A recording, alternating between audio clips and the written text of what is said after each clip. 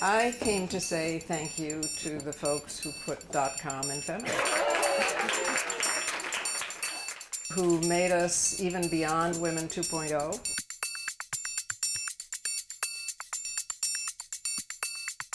The idea of V-Day came in your kitchen, and here you are 15 years later, and here we are, and it's a miracle.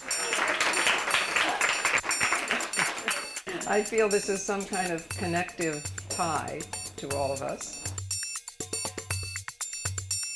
The power of this small group of people, what it's done to impact the entire world. It's just extraordinary.